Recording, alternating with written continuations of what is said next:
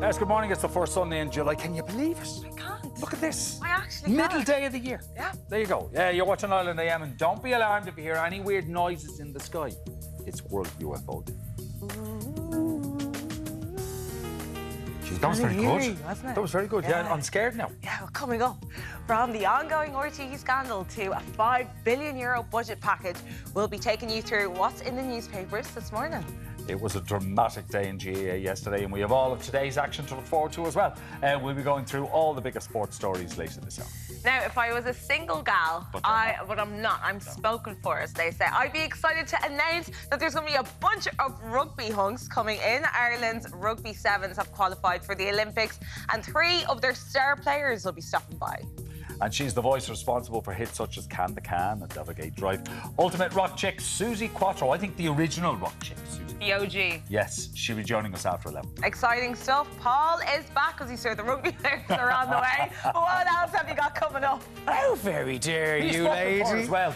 Morning, all. I'm on the catwalk with stylist Barbara Mead. Barbara, what are we looking at later this hour? So later, we're going to look at 4 key essential items for your summer wardrobe. So everything from your Bermuda short through to your essential summer dress. Everything you need in that suitcase for the summer holidays. Absolutely perfect. Back to you, Kat. Thanks, Paul. Now let's check on the news you're waking up to today with Hannah Murphy. Thanks, Katia, and good morning. A 5th night of violence has rocked France following the funeral of a teenager of North African descent who had been shot by police earlier this week, sparking nationwide unrest. Tens of thousands of police were deployed in cities across the country, and they reportedly fired tear gas at some protesters. More than 700 people have been arrested, with the worst of the clashes understood to have been in Marseille. French President Emmanuel Macron has postponed a state visit to Germany due to the ongoing unrest.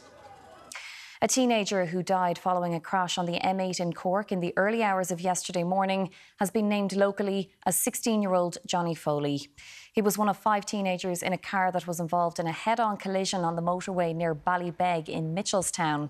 All of the other teenagers, including the driver, were taken to hospital to be treated for non-life-threatening injuries. It's understood the car had been travelling in the wrong direction on the M8. A woman in her 30s who'd been driving the other car was also taken to hospital with serious injuries. Gardaí are continuing to appeal for witnesses. The fallout from the RTE payments scandal is rumbling on as the Minister for Media, Catherine Martin, has requested talks with RTE's incoming Director General and the chair of the RTE board this week. It comes as Grant Thornton, the consultancy firm investigating financial matters in the state broadcaster, is also expected to complete the 2nd stage of its investigation in the coming days. This phase will be looking at why a €120,000 top-up was paid to Ryan Tubridy between 2017 and 2019, and it'll also examine the contracts of other top earners at RTE. Fine Gael has slumped to its lowest ever rating in the Ireland Thinks poll series. The research carried out for the Sunday Independent shows support for the party has fallen by a point to stand at 19%, with the same ranking for Fianna Fáil. The Green Party remains unchanged at 3%. The Labour Party also had its worst ever showing in the Ireland Thinks series, dropping by a point to 2%. Although Sinn Féin also dropped by a point, it was the most popular among those polled, with support for the party standing at 31%. The US remains in the grips of a heatwave this weekend, with heat alerts in place for millions of people. The heat and humidity in some areas has been described as life-threatening. Many people are on the move across the US for the 4th of July celebrations, but for some it's in very difficult weather conditions, with 70 million people under excessive heat alerts across the country. The National Weather Service in the US says oppressive heat and humidity will continue in the southern US, particularly along the Gulf Coast and along parts of the West Coast in the coming days. In Dallas, Texas, temperatures are expected to exceed 38 degrees Celsius, 4 degrees higher than usual for this time of year. As well as dealing with heat waves, severe thunderstorms are predicted for parts of the Midwest. And with more than 500 wildfires raging in Canada, air quality alerts are also in place for millions of Americans. Marie Mulcahy, Virgin Media News. In China, heavy rainfall has led to major flooding in the southwest of the country. Many residents have been trapped in their homes because of the floods. Forecasters say heavy rains will continue in southern China over the next few days. Twitter users have lashed out at owner Elon Musk after thousands of people received messages saying their rate limit had been exceeded. Many thought it was an outage, but the CEO tweeted to say temporary limits have been imposed on the number of posts users can read in a day. Verified users can view up to 10,000 posts a day, while free, unverified accounts can now only view 1,000 tweets. Mr. Musk originally announced stricter limits, but gradually increased them. He claims the move is to deal with data scraping and system manipulation, but didn't explain further. Elsewhere, marine biologists have made an extremely rare discovery of an octopus nursery. The area found off the coast of Costa Rica plays host to groups of octopus mothers gathered to protect their eggs until they hatch. It may be one of only 3 such sites in the world to have been uncovered. We compare 14 insurance quotes to get you the best deal. So choose chill and work smarter, not harder. This afternoon we'll see breezy conditions with a chance for sunny spells and temperatures ranging from 15 to 18 degrees. This evening we'll see continued sun with some scattered showers, most frequently in the northern half of the country. Temperatures will range between 13 and 17 degrees. Tonight will be a mix of clear spells and brief showers of rain, with more prolonged outbreaks spreading eastwards as we come into the early morning. Overnight temperatures will range from 9 to 14 degrees. Chill Insurance work harder so you can work smarter. We compare 14 quotes to get you the best deal. All right, let's take a first check on your morning paper, starting with the Business Post, which leads with the headline, McGrath and Donoghue set to woo voters with €5 billion budget package. The paper writes that the government is set to unleash a tax and spending package worth more than €5 billion in a bid to win back angry voters ahead of key elections next year. On the front of the Sunday Independent is the headline, Cabinet to use special powers to probe RTE accounts. The paper reports that the government is to invoke special powers to appoint an outside auditor to review RTE finances. Over to the Sunday Times. It opens with RTE's bosses knew of Tubridy's secret payments 3 years ago. The paper writes that RTE knew it had published false salary figures for Ryan Tubridy more than 3 years ago, but failed to correct the public record, and in doing so helped conceal the existence of secret payments to its top presenter. Onto the tabloids, and the Irish Mail on Sunday leads with coalition plan to split RTE in half. The paper writes that the government intends to split RTE's public service and commercial functions in what is being called the biggest shake-up in the broadcaster's history. The Sunday Mirror opens with Tubbs cause scrap TV licence. It writes that Ryan Tubridy's cousin, comedian David McSavage, has called for the TV licence to be scrapped as public anger over the RTE salary scandal mounts.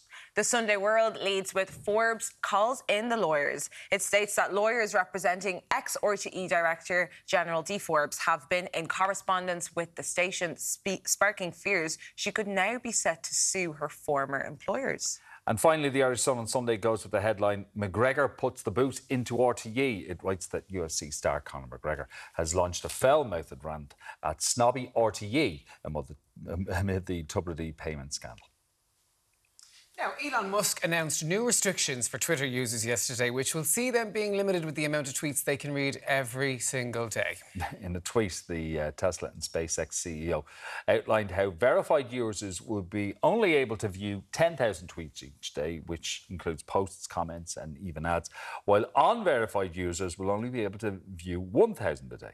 So this morning, we want to know, do you still use Twitter, or are you one of those who left the platform since Musk took over? Text us on WhatsApp on 089 611 111 or vote on our poll on your screens right now.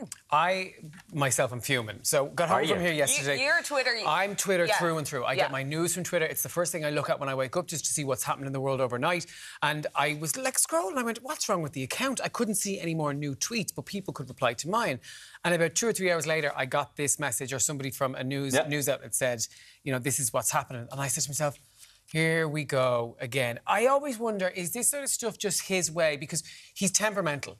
he's almost like an attention seeker in a way of he has to do something to, you know, throw himself out. That's what you got. That's what I got. That's exactly what I got. And I couldn't see any more tweets, but people could reply to my tweets. Right. So basically what it means is that it's like you're limited. You can only see a certain amount. But if I buy the blue tick thing, I could see as many tweets as I like. Well, as they said, verified, you can have several. You can have it all. So it's almost like a promotion for buying the tick. But now they do say it's temporary. Musk said the new change was just put in place to address extreme levels of data scraping and system manipulation. But I don't know, a lot of people are outraged about this. Why is this the first time in the whole app's time alive are we seeing something like this, like in its entirety? Yeah. But yeah, it's to rattle a cage and to get. Is it to rattle a cage? That's my thing. He That's loves what to it rattle looks it. like. Yeah. And I wouldn't mind. We've tried this thing before where we've gone off to a different platform. I know Matadoon or something like that was one of the other ones that they tried to kind of be the new Twitter, and it just didn't work. We can all go, no, I'm getting rid of it now, deleting it off my phone. Yeah. It's like getting rid of an ex. You're always going to give them a call at the end of the night, though, aren't you? You're always going to move back to Twitter. The way it works is that, you know, for say the reading of a tweet, the replying to it, or the DMing, or both, will count as 3 calls. But even the ads. Are you for real? But the ads as well. Count as 3. So, you know, there's 3 gone already. So if you're not verified, within a couple of seconds, you have eaten into... I'm not. But I'd be raging with an ad, because an ad that I didn't ask for is there, and that's being counted. Counts as well, you know? It's just so... I just get so annoyed by it. Especially, speak your mind. I know, I'm really annoyed by it. Just because you're trying to get your business and you're trying to do your bits and all that rest. I can't even see who's liked my tweets. That's the problem. Like, you know when you go to oh, who's like that and they're being controversial, or are you being a bit shady there? I can't even see who's liked them. So you're literally having to pay, but I refuse to hand over $10.99 a month or whatever it is to have a tiny little blue tick to the side of my name. Now, I do have some tips to reduce the likelihood of seeing the error message. The Twitter Pro suggests only running one Twitter application at a time, not over using the refresh button.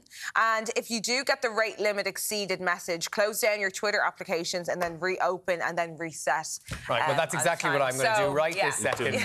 But do let us know this morning, are you an active Twitter user? And if you are, what do you use it most for? Text or WhatsApp 089 611 111. Yeah, we'd love to hear from you. Coming up, from the ongoing RTE scandal to World UFO Day, we'll be going through the top stories in Sunday's newspapers after this break.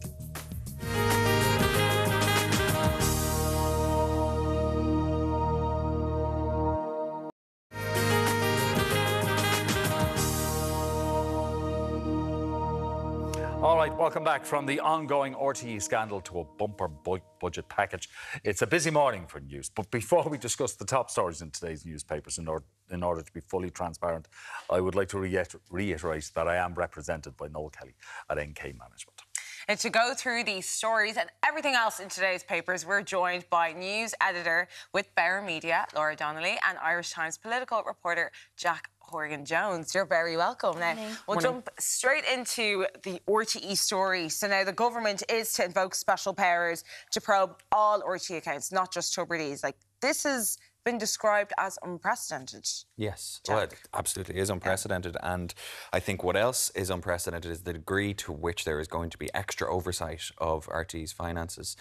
We have the news this morning that Catherine Martin is considering using her powers, I think it's under the Broadcasting Act, to effectively appoint an outside expert, an outside auditor, to come in and recheck the books. And I think a lot of people will be saying this morning that's a sensible thing to do, seeing what has emerged during the week about financial oversight and governance at the national broadcaster.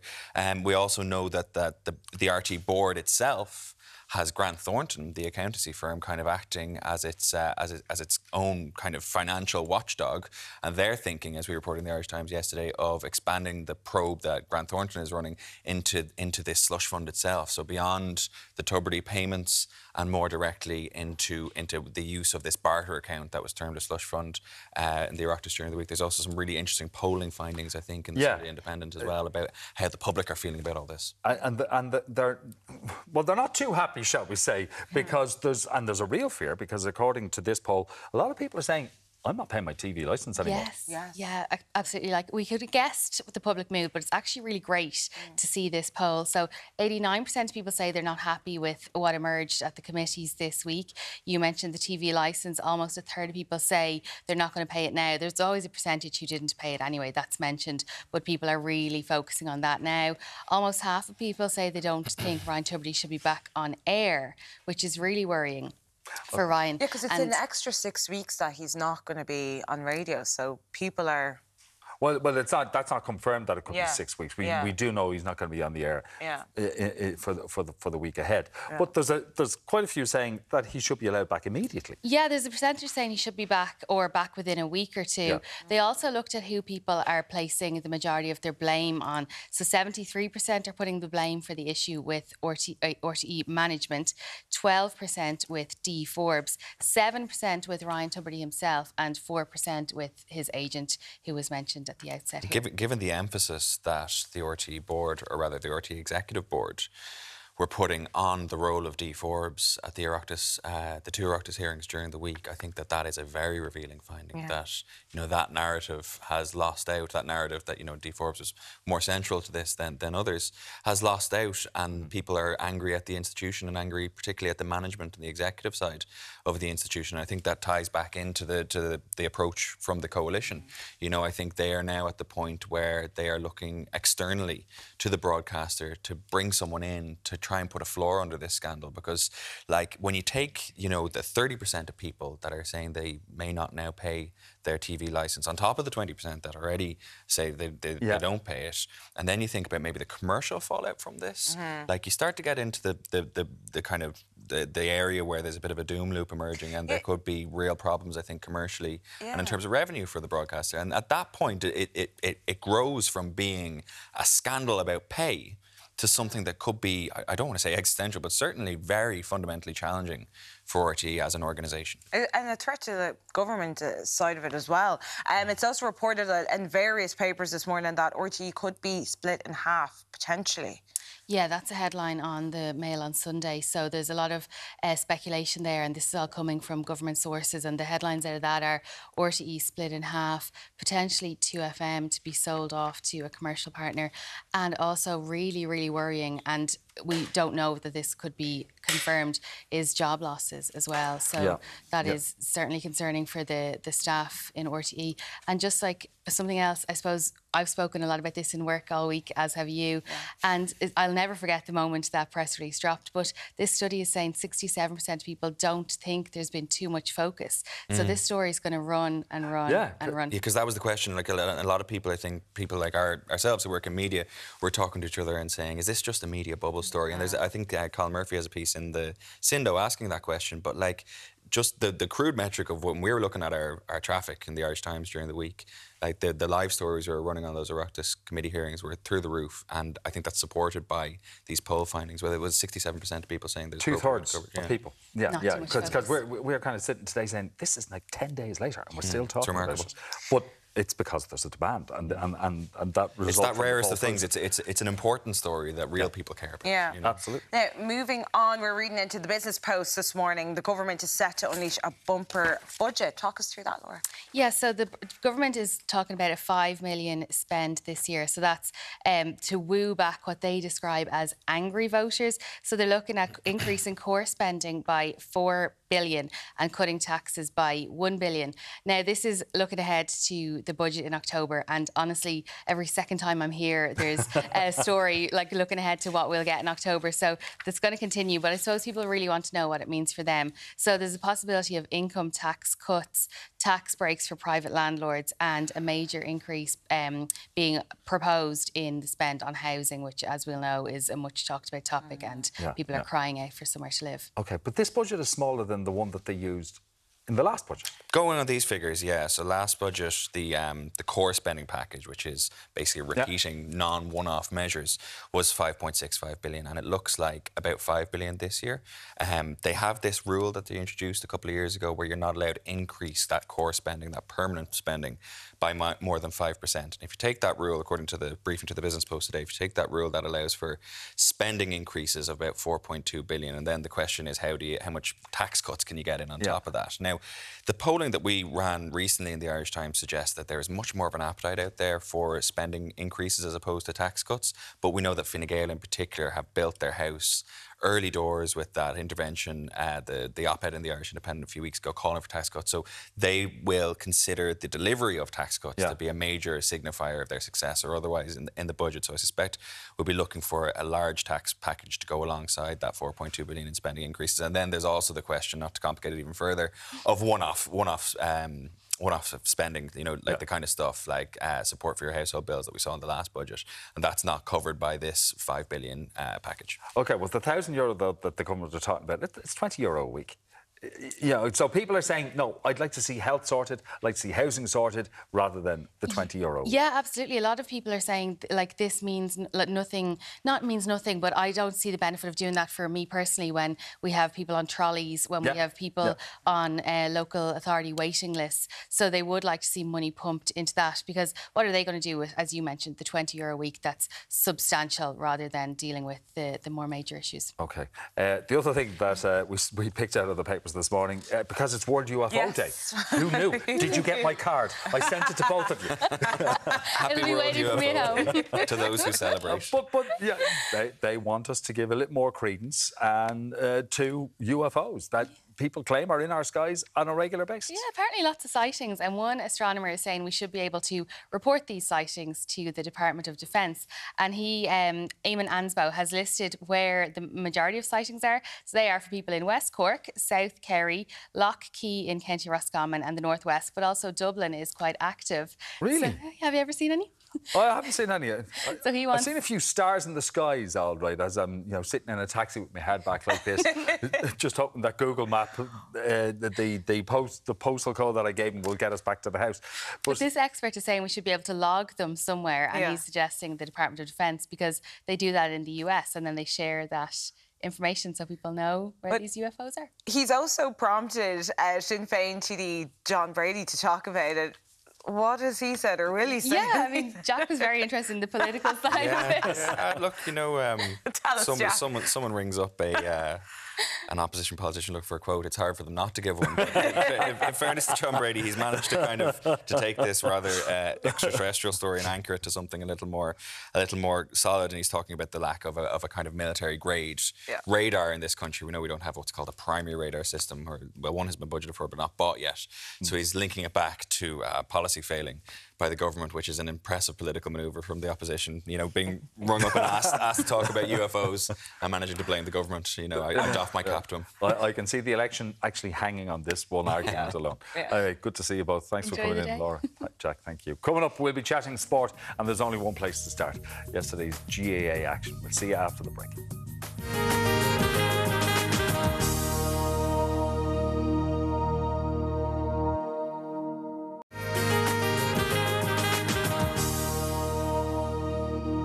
Welcome back. It's time for your daily dose of fashion. Stylist Barbara Mee joins us, and she's highlighting key pieces that are a must for your summer wardrobe. Barbara, thank you. Where are we going? Where are we kicking off first? Yeah. We're kicking off first with the Bermuda short. So we're seeing a lot more of the longer length on the shorts this season, and it suits all age groups. So we're going to start with this pair, which are from Lush Boutique in Carlingford, or also online at lushboutique.ie. What's beautiful about these is they're an elasticated waist. There's a stretch in the fabric. Comfy. Really comfy, great for travelling. You can add a blazer on with this look, or you can wear them with a tank top or a blouse, as we've done today. Also, they are starting from a size 12 right up to an 18. The big frame, I'm obsessed with. And then, yes, we're all on. These are Dior-inspired again from Lush Boutique. And then down to the jewellery there, we've got a three-piece here from Bonnie and Pearl, bonniepearl.com. So you've got your earrings, your necklace and your matching tennis bracelet. Dainty. Really dainty. Nice. And again, I love to add jewellery to your casual look. Yeah. So for your holidays, for packing, adding this blouse in here, it's got a gorgeous long V-neck, waterfall sleeve on here, and again, down to that tennis bracelet, which just adds a little bit of luxury to your day holiday look. And then back in with the red, you've got a bold bag. In the red. Yeah. Bold bag, crossbody, good zipping, lots of detail. You can also detach the strap and wear it in the evening as clutch, so multi-purpose. That again there was from Lush Boutique. And then finishing off with your little flip-flops. They have an embroidery anglaise little strap on them. So they're very feminine and a little bit more dressed than your basic flip-flop. Oh, now, hello hat. Look this. This is, so this You're starting, piece though, is the maxi dress. Yes. So no summer wardrobe would be right without a maxi dress. And this one here is from Ollie and Mel's, which is olliemelsboutique.com. This is your absolute easy peasy peasy. The straps are adjustable, so you open them and tie them to your own height on the body. The elasticated bust area is so flattering that even if you're big busted, in the elastication you have support, so you don't need the straps then of a bra underneath. And that 3, 4, 5 tiered in your colourways. It is just so feminine, so floaty. I've never seen a maxi dress like that. It's beautiful. It's beautiful, isn't it? I love an outfit where it's just like one staple piece and you don't need to do anything. Exactly, but we have Sophia Loren, Natalia, up this morning with this great hat here from Pennies, then down to your gorgeous sunglasses, again from Pennies, keeping it simple so you don't have to spend the world to accessorise your summer wardrobe. Fabulous earrings here, so we are going a bit, you know, from bonniepearl.com again there, and the necklace, keeping it ultra feminine, especially with the bow on the shoulder, and then down to the bracelet here as well. Just again adding a little bit of elegance to the look and finishing it off down at the end, going from the sparkle on the wrist to the sparkle on the toes. And these sliders add just that extra bit of glamour. So when you are going full on with that lovely hat and earrings and, you know, the very, as I said, Sophia Loren Italian holiday look, add the bit of sparkle on the end. And throw a high wedge with that, you've got a nighttime outfit as well. Absolutely, absolutely. Beautiful. What a staple. This is it, and it will fit into your suitcase in no time. So the 4 pieces this morning will keep you going all summer long and all holiday long. Next is the jumpsuit. Comfortable jumpsuit. Comfortable jumpsuit. It looks denim, but it's not. It's that gabardine fabric. So it's soft and comfortable to wear. This is from olliemelsboutique.com again. And that's a good price point, online. Though, something like really that. good price point. And if you are going to a festival, or if it's just for your day wear, this is actually a piece, again, you could wear to the office with a little blazer over it. Really lovely lapel, gives a lovely focal point in the V. The single button and then the little elasticated waist on that, and they are right down to the ankle, so skimming right down to just above the ankle. If you're not as tall as Daniela, they will go right down to the ankle. But you've really glammed it up. Yeah, you exactly. We're both looking at this headband. Yeah, the headband. Festivals have started kicking in, Longitude this weekend, so we're kind of festivaling it up a little bit. So the headband there from bonniepearl.com and these amazing earrings. It just gives a kick of something special with it. The sunglasses again from Pennies, and then down to the necklace and that lovely bracelet. It's that flat, not terribly dressy looking, but you get that shine of gold coming through.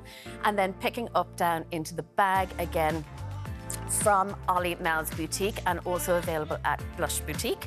The tote bag, so very Marc Jacobs. I was just going to say, it's the copy of the Marc Jacobs. Exactly, inspired. Inspired, sorry, not copied. And this has a detachable shoulder strap as well, so great for travelling through airports. Really fit everything in it. And if you're out and about sightseeing during the day, again, crossover body. And then the little sliders again from Pennies on the end, picking up the pink in the kick in the sunglasses. I love it. And the holiday finally, dress. this is your essential holiday dress. This will take you from the beach to the bar, to the restaurant and beyond. It's also super comfortable. Back to the beach again. Back to the beach again the following morning. The really lovely V-neck here on this, so it's got that knot front on it and the sleeve. So you'll see the sleeve and where it meets the body are at the same height.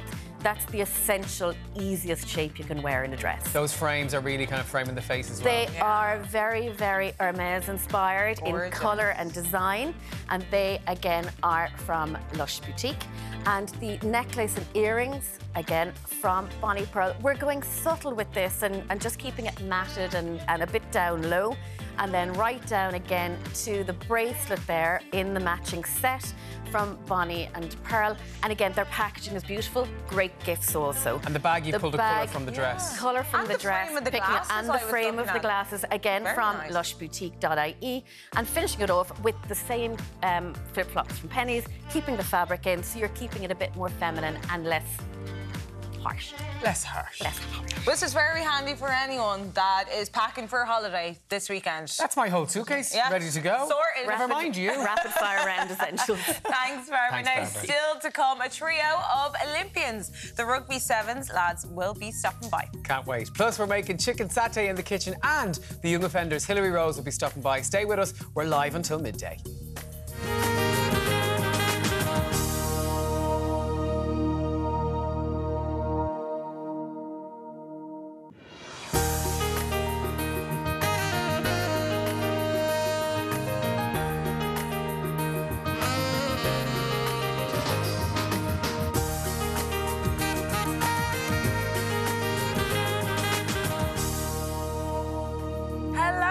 Thanks for staying with us. It's coming up to 10 and you're watching the second hour of Sunday's Ireland AM. It's the 2nd of July.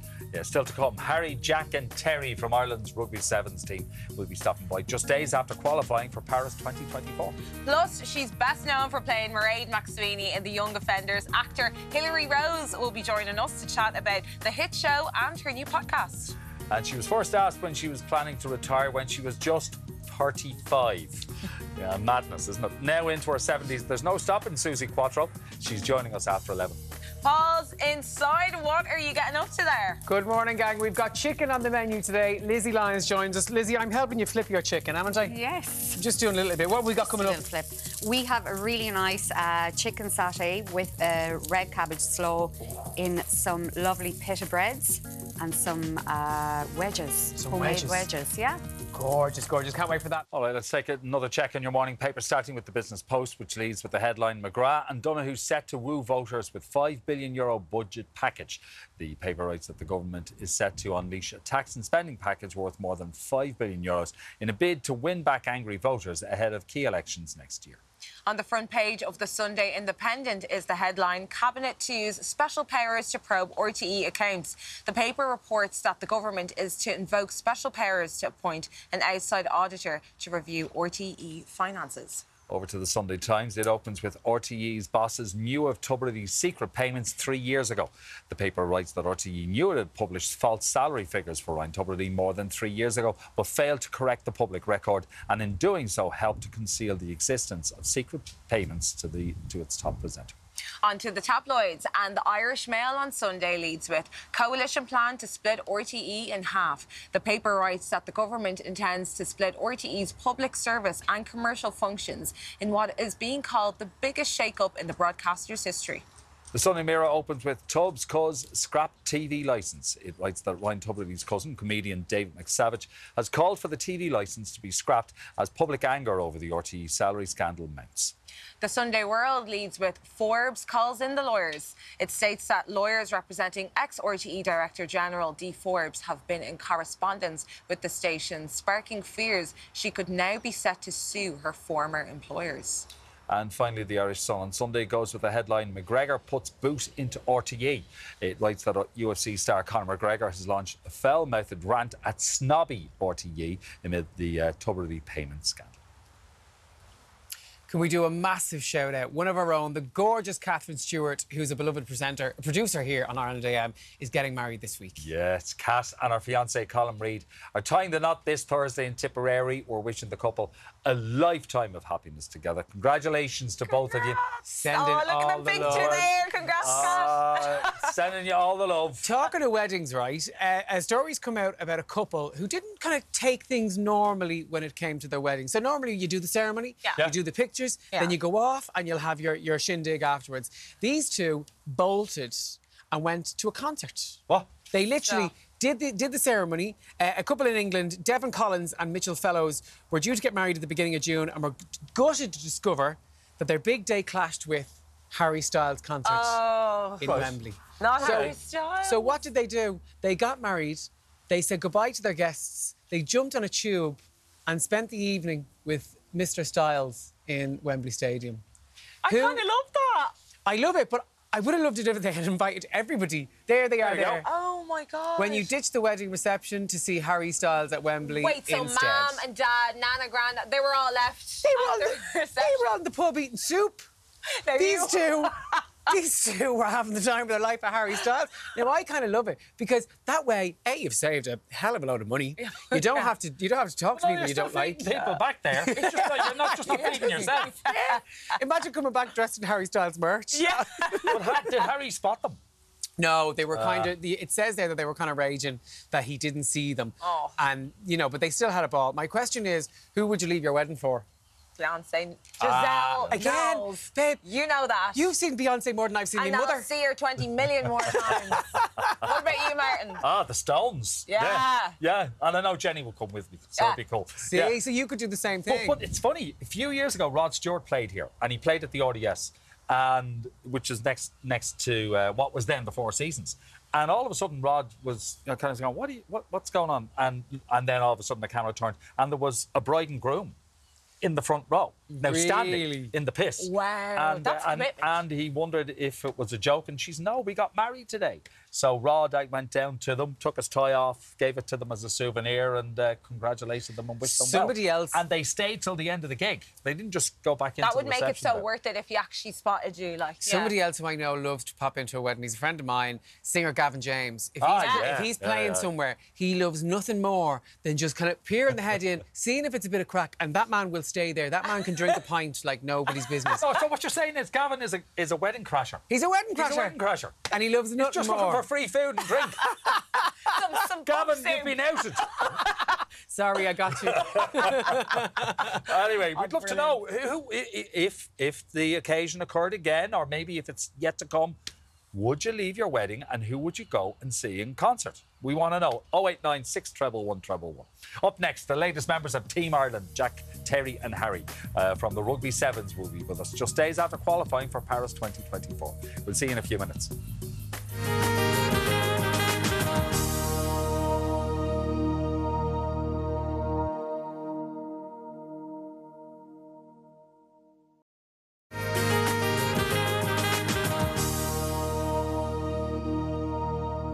Welcome back to Ireland AM. Ireland's Rugby Sevens team are on their way to possible Olympic glory. We are joined by Harry McNulty, Terry Kennedy and Jack Kelly from Ireland's Rugby Sevens team, who've just returned home as European champions and Olympic game qualifiers. Guys, congratulations are in order. Yeah. We're very welcome to the show. Looking a bit bleary-eyed, lads. Are you done celebrating? Is this it now? Have the drinks stopped yet? Hopefully, yeah. Oh, God, listen, no, look, congratulations. But I'm just thinking that heading into that final game, is the pressure on? You're thinking, right, we win this, we were champions, but we qualify for the Olympics, or do you just treat it as another game we have to win? There's obviously both sides of it. There's the pressure to try and qualify. Again, you want to try and keep the mentality the same. The way that the competition was run is that if you made it to the final, that you automatically qualify for a secondary option to qualify as well later next year. So we kind of went into that knowing if it doesn't go our way, we still have another chance to qualify for the Olympics. But obviously, we wanted to qualify straight off. So you don't want to use the safety net. No, not at all. But it's nice to have it there. But Jack, what was it like even before, the atmosphere going into the game, knowing this could be it, we could qualify here? Yeah, like the nerves are obviously there. You try not to think about it. Try kind of keep it at the back of your mind, but. You can definitely tell that there's a different energy going into those kind of games, and especially some thankfully we've been there before, so it did feel somewhat familiar. But there's quite a few new guys on the squad as well, so just conscious of keeping everyone calm, and it's still the same game that you've played all the way up until now. So thankfully it went well in the end. But, okay. Final whistle. What was it like? It was incredible, yeah. I suppose the last time we qualified for the Olympics, it was in Monaco during COVID. Didn't have any family or friends there. So this time, totally different. Getting to go up into the stands to all our family and friends there was incredible, and to see the emotion that they went throughout the whole weekend, and to share it with them it was incredible for us. Yeah. Got some great pictures up there on the screen. Now, the last time you did qualify was only 3 weeks before. Yeah. So how does it compare now, knowing you have... But Harry, what's it like now, knowing you have way more time for prep? Oh, it's fantastic. Yeah. So it was, as you said, 3 weeks before, but because of COVID, it was actually a 2-year wait before we even had that tournament, where it was only meant to be a year. So we were training at home, didn't really know if the tournament was even going to take place, whether the Olympics was going to take place. So for us to qualify that first time was just surreal. We really couldn't put it into words at all. Now having a year, the women's program have also qualified a year ahead, so that means that the two programs now are all systems go. We've got everything that's going to be planned out for the full year ahead. It means that we can just be fully prepped going and like enjoy the road in as well. Like, it was a blur last time. Okay, I'm going to borrow Love Island speak. Okay. Because we know there was a Love Islander in the squad. But you're one of the OGs. Yeah, one of the OGs. So the program set up back in 2015. Yeah. Always with, the goal of bringing the Irish team to the Olympics, which we've managed to do now. And yeah, my first cap was in Bosnia. Yeah. So that's where the first Irish Sevens team ever had to play. And we made our way all the way through Europe. And we've been all around the world. We've played in some amazing places, and to be a part of the beginning of the program and making it all the way through here has been amazing, and very fortunate to do. Do you remind these guys? Listen, I did the spade work, I did ground work. No, to be fair, Terry's done I've been there as well. Yeah. So I didn't play that Bosnia one, but I did play in Croatia about a week or two after. Yeah. So been there. Good distance myself as well. Yeah. Jelly kind of gets the brunt. He's a blow-in. But the team has had such a meteoric rise. Like, you can obviously see the difference now of how the game is, and then the growth in the game as well. Yeah, Ireland doesn't have sort of a background in sevens. From a club point of view, or like grassroots, you wouldn't really have too much going on. You have the Kinsale sevens and like midnight sevens and marble sevens. Every now and again, but if you were to compare it to like our neighbours over in England, like they would have a full summer of what's like the summer social sevens, and there's people playing it all year. So for us to be able to take rugby with very little sevens background and be able to do what we've done over a short period of time has been fantastic. Yeah. For those who aren't familiar with it, Jack, could you just, apart from the numerical difference, the difference between regular rugby union and the sevens? Yeah, so it does probably look a lot different. There's only 7 of us on the pitch, 7 minutes a half. Yeah. So it's short and sharp, but it certainly feels a lot longer when you're out there playing. There's a lot of space on the pitch, and it's very fast. And it usually means that we're dying for half time. I know I definitely am. Anyway, Harry usually plays every minute. Every now and again, I'll play every minute of a game, and I'll look to him and I'll go, right, that's me for the weekend. You can play everything else, So yeah, it's tough on the lungs, it's tough on the body, but it's great fun, and the crowd at sevens tournaments are always in a good party mood, and it's a good event. Oh, right. We always hear it's great crack, It is good fun. Terry, now, I'll get this right, because you've been named World Rugby's 7th Player of the Year back in November. What was that like to get that recognition from your peers? Yeah, no, it was incredible, and didn't expect it at all. Yeah. We had a good year on the series as a team, and I was happy to play my part, and to get nominated originally, I was absolutely delighted with that, and then to be named, it was incredible, and really surreal at the same time. Yeah. Okay. Did the rest of you have to keep his feet in the ground? If you can catch him so quickly. No, we're delighted for him, though. I mean, like, again, as you said, like, sevens didn't start that long ago, and then 7 years, so 2015 when this whole thing started, and then we've the best sevens player in the world. Like, it's pretty fantastic. Testament to the work that you've all put in, and it is fantastic. So no pressure. But are we looking for the golden parts now? I think we're going to have to say we are, yeah. The last time, obviously, we qualified so late and didn't quite go as we would have liked. So this time, that's definitely the goal, and it's going to be difficult, but we'll give it everything we have. Okay. Greg O'Shea will be shouting you on for a change. Yeah. What was he like to live with and play with after he'd won Love Island in 2019?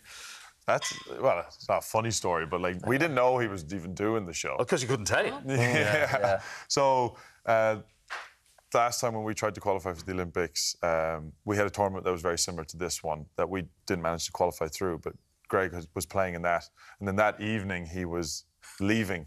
And he told us that he had something going on at home that he had to leave and go home early for. And then by the time we all got home, I went for dinner with one of my friends and he picks up his phone. He's like, Greg's on Love Island? I'm like, what? I'm pretty sure he's gone home because something's happened and he needs to leave. I was with him 12 hours ago. So he kept that one under wraps. But again, you know, we were delighted for him. We had a big house party. Yeah. Hugo Keenan's watching house. party. Yeah, watching party. Yeah. So Hugo Keenan now playing for the 15s. Like he used to play with us as well. And we all went over to his house and watched it and had a blast. Well, I'm sure it was a memorable It certainly summer was. It certainly was. I've been giving grief to Katia, you know, because she's from Dublin. She's wearing green. You know, Dublin are playing Mayo today. But she's on brand with the Rugby 7. That's what it is. At least we're matching. Look, guys, what are your summer plans real quick? Because you got a little bit of time to relax. Or do you? Or do you? We do, yeah. We do, yeah. No. Yeah, we've a trip to Croatia planned as a squad, so it could be quite a few days there. And then we all have a few different kind of holiday bits ourselves. You're going to head up to Magic Glory, do the pilgrimages. Exactly. Look, good luck for Paris next year, and congratulations. European fantastic. Absolutely brilliant. Good to see you, lads. Cheers, thanks very much. Guys. Okay. Coming up, we're having chicken in the kitchen. No. And lads, if you hang around, we'll feed you. Keep the protein up. We'll see you after the break.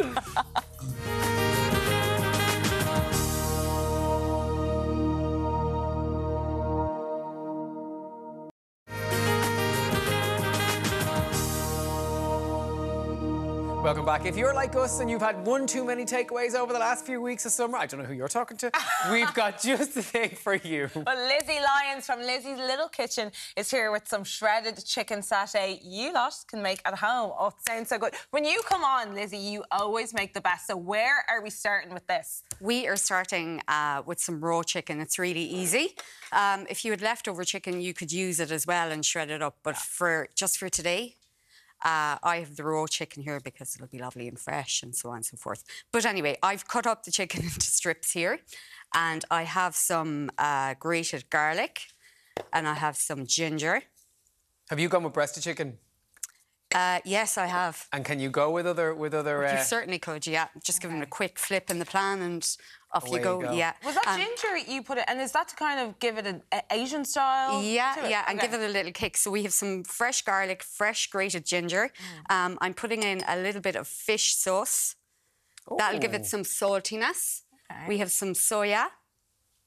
You wouldn't be too worried about the fish and the soya together? No, the ginger will break it up and the garlic. We have some lovely creamy coconut. Lovely. Yeah. And now we've got some peanut butter, whatever you have at home. Peanut smooth, butter. crunchy, yeah. So we'll just get that in there. So this is obviously for the satay side of things, isn't it? This is for the satay side, yeah. Exactly. So we're going to get that in there and we will mix it all up. And what does the peanut butter do in terms of, like, flavour? So it'll give it a lovely nutty flavour to it. It'll caramelise the chicken when you're frying it. And it'll give it that, you know, kind of Asian, a different twist on it. So we're going to just mix it all up there. Ideally now, if you had time at home, you would marinate this for 20 minutes, maybe 2.5 hours. If you had that time, you could do it the night before as well. Does it matter about what sort of peanut butter you use? Because you know the way sometimes when you're talking, especially if you're training and stuff and you're eating the big healthy stuff, or can you just use store-bought, whatever you kind of see? You can use store-bought. You can get a dry peanut powder now as well, which is really high in protein. So for, like, if you were really sporty, this would be really good for you. You know, it'd be really high in protein with the peanut butter and the chicken and, you know, like Kerry players. Yeah. So our taste testers today might be in for a bit of a treat today anyway, yeah? So that all goes in the pan then, obviously? Yeah, so we're going to get this into the pan. I have the pan on, just at a medium heat, and we're going to fry it up. But ideally, you really want to let this marinate because you get the flavours into it and it'll tenderise the chicken as well for you, do you know? And am I right in saying there's no oil in it? Because you've got that coconut element to it. It's fatty... In sort of the marinade? Yeah, there is. You can put a little bit of oil into it, like a teaspoon or a tablespoon, but to keep it that bit healthier, I didn't bother put it in, all right? Yeah. Now, so I'm just going to pop that up there. Right. So now, the next thing we're going to get onto is our slaw. Everyone's mad to make a slaw. Is it just because it's so easy, so healthy, or what? So easy, so healthy, so versatile. All of the above. Yeah, the texture, the flavours, you can do so much with it. So I have some red cabbage grated inside here, and I have a little bit of carrot. And all I'm going to do now is I'm going to put in just a little bit of red wine vinegar. I also have some salt in there. So you have a little bit of salt, you have your red wine vinegar, and I'm going to mix it all up. Now, the red wine vinegar will bring out a lovely colour in the red cabbage. It'll soften it down. And now I'm going to put in some lovely fresh mango. So it'll add sweetness to it. Yeah. And now I have lovely coriander. Would you have fruit and something like that? No. I trust. I'm at a point in life where I trust. Yeah. Oh, I trust Lizzie Lyons. And I trust Lizzie Lyons, so I know. With my life.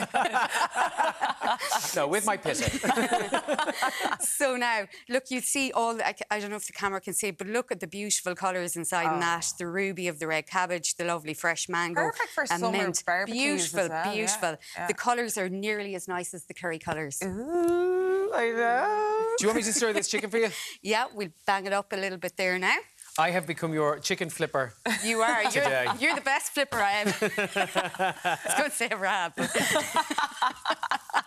So now we're just going to make a little bit of the sauce for the satay. So I have some coconut milk inside here. Yeah. I have peanut butter, a little bit of chilli, and the fresh ginger. Before we got very health conscious with coconut milk and almond milk and all the rest of it, what would people use before? Because I know there is some people at home who still will be like, no, I wouldn't be mad at that coconut stuff. Is it just general yogurt and general milks and general? Yeah, you could, if you wanted to. This brings a nice element to it, but if you didn't like the coconut milk, by all means, you could use a little bit of yogurt, natural yogurt for it. Right. But it still gives that consistency, because you can see there with the coconut, it's great consistency. Exactly. So now we have our sauce made, right? And this is one that I have started shredding up. Now, I wasn't eating this, I was shredding it, OK? So I just shredded it earlier. So when your chicken comes out, look, all you have to do, if you want to shred it, is a knife and a fork. Let on that you're getting it ready for a baby. You know the way you break it up for if you're making a baby roller in. No, we don't. No, not familiar. Moving swiftly along. For me, it's the dogs. If you're getting the chicken ready for right, the dogs. if you're there you go. So we'll just break it up so it's nice and shredded. Yeah. And then you have it ready for your pitta, OK? Lovely. So now we're going to move along. I have some pittas over here. And I'll get my glove again there, please, Paul. There you go. Thank you very much. We're all gloves today. Anytime I try cutting a pitta, it just breaks up on me. I'm the worst at it. Do you toast it first? You're supposed to lightly toast it first and then it cuts easily. Yeah, that's why. You're biting into it with a knife and it's just tearing through. I have this toasted now, but what's going to happen to me is it's all going to break up as I give you a lecture on how to do it. But this basically, like toasting it, it kind of makes it a bit more airy. Yes. You can just slice into it nicely. Yeah, and it makes it easier. And it's the healthier option as well. The pitta is the healthier option. Yeah, so I have some brown pitta. So we're going to put in a little bit of the shredded cabbage in there, or the slaw. We're going to add in our chicken. Lovely, some marinated. It's beautiful, actually. The smells are gorgeous. They're lovely. The peanut, the satay really kind of And wait till you taste the mint and the herbs together. And now we'll get a little bit of that sauce again over it. Oh, lovely. Oh, so you just dollop that has nothing to do like a marinade or anything. That's just a dollop on sauce. No, that's just a sauce. We should have a spoon now. But a spoon. We get creative here. Yeah. It's all good. So now that is your beautiful pitta made. And you also made some... I made some lovely wedges. So all I did was I wedged baby potatoes, put a little bit of salt and pepper and herbs on it, and a little bit of paprika. And here are our 3 taste testers. I feel like this is something you could eat like while you're training, isn't it? This is my handy helper. My handy, handy's one word. Let's go. No pressure, Paul. Kat, it looks like you've actually joined the team there. I'm not the 8th player. Right. Yeah. Now. And then I'll throw this down one. Yeah. Lads, enjoy. Get stuck That's in. unbelievable. Lads, these look absolutely And we don't want no pretend bites. Actually, Let's go. Straight in. Get stuck in there and have a taste. I think we've loads there. We'll Feed. these are for mine during the break. 3 for the big fella. Now. You're growing, lads. You need to go. Now, What's the verdict? Go for it. Right. All right, boys are going to in here. We're taking all the food. Lizzie's like, finally, someone that actually gets stuck in. Look at I know this. pressure. I don't think we've ever had people on the show who've gone as heavy and as tasty. We need more facial expressions. How good is it? Delicious. Incredible. Wow. Oh, delicious. That'll do. So good. Enjoy it, Lizzie. Thank you so much. You're very Nailed welcome. the brief. Very Nailed the welcome. brief, as always. Now, full recipe details are up on our website, as always. Or if you're in this show this weekend, Lizzie will be there this afternoon. So call in and tell her that we sent you. Ask for the saucy rolls as well. Coming up, the Young Offenders actor Hilary Rose will be stopping by for a catch-up. We're back after this short break. All right.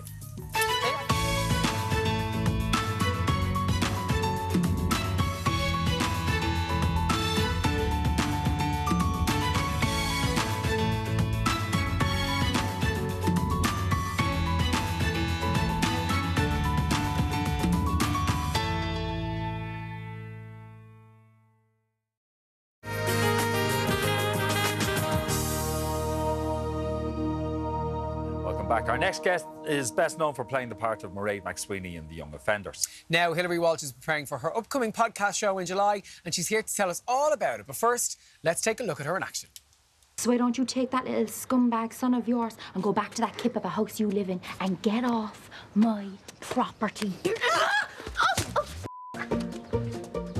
Breaking my nose. Back up here and I fix it for you. What's going on? She's after breaking my nose with her big smelly fish hands. No, fish don't have hands, so that makes no sense. Stop brushing me with your broom. Oh, you wish. I'm not brushing, I'm pushing. Pushing me with your broom. Oh, Nancy!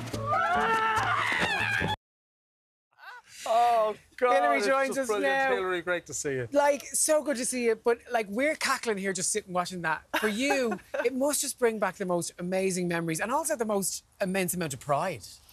Absolutely, and it's funny, you know, I got the chance to review season 1 to 3 again recently, and it was just, that's why I chose that clip, because it's just so funny. It's so ridiculous and so funny, and it was great fun making it. And I suppose you kind of forget when it's so long ago when you're making something, you know, I mean, that was, when did we do that? Probably 4 years ago, maybe? Yeah. So, you know, it's nice to be able to review it again, and yeah, really proud of the work. It's lovely. Is it hard to, like, sorry, I was just, that came to my head. Is it hard to keep a straight face when you're trying to, A, because they're people you love to work with. Sometimes we giggle at each other, do you know what I mean? So I can only imagine what that's like. Definitely, and especially that scene, trying to get that scene made, because it's so silly, and there was so much action as well. And like after that particular moment as well, we all kind of end up in this big fight on the lawn, which was just so funny. It was really great. How many takes? How many, in other words, how many times did she have to get a smack in the face with the brush? A lot. I would say, I mean, you're getting close to 10 takes to get stuff like that right, just the coordination of it, you know, it's great. Yeah, so that nose is well broken. Yeah, you like, The Young Offenders is obviously quite close to you because Peter, your husband, was the creator, Yes, correct. Is that kind of crazy to... Because it's always within the house, it's always within life, it's always within... Is it everything you discuss every single day when it was around and you were kind of putting it together? Or were you very good at just being like, nah, hold on a minute, work is work? I think when we did the film, we were very much involved, and it was like our everyday life, because the film was so different. The film, you know, was something we kind of made ourselves, and it was, you know, called in so many promises, funded, you know, self-funded it. So that was really, but I think once the series started, and we'd had our first son, Jake, as well at that point. So once that started, we were like, no, okay, now we need to have a divide where, you know, we've got work life and you've got home life, and now we have Livy as well. So, you know, we're very much like family focused more than anything. But I mean, did you spend your time like going around Cork, seeing something, being in a situation, or just a location going, make a note? I think when you're living in Cork, it's kind of like it's filtered through you the entire time, you know. So definitely, yeah. I mean, I think you'd hear stuff or see stuff and you go, OK, that needs to go in. Yeah. And who suggested the bus for Billy? Yeah. I don't know, actually. That was Peter's one, I think. That was definitely Peter, I'd say. But on that note, was there moments where you kind of went, can we? And then have to rethink whether you can or cannot do it? I mean, I think the whole series you have to do that. Especially the language. We would always have like a language cap, you know. There's a certain amount of F words or whatever else that you would have to cap on per episode. Even slang, I suppose, because Cork have it, like Dubs have a slang, Cork have a slang. You know, we kind of watching Being Careful to Bridge the Gap, where we just like, no, caution to the wind. whatever's from the rebel county, we're throwing it in there. I think caution to the wind with that one, definitely. It's like, you know, they'll either... So actually, at one point we were, for the movie especially, we were thinking of, do we need subtitles? You know, but we didn't do it in the end, but there was a talk of maybe we should have subtitles, but no, it was caution to the wind. It was all Cork or nothing. Or at least a little note handed to everybody so they can read it before they go on to know exactly what this means and what that means. Yeah. Or a Google Translate app or something. Yeah. You're actually doing a live show. Yes. And the cast are going to join you on stage. Yes. So tell us about this. So how the idea started, it came from the podcast Live Wild. I love the way the wind, the wind is blowing off. You just said Live Wild, and it's almost like somebody just went... Woof. The wind is blowing upwards.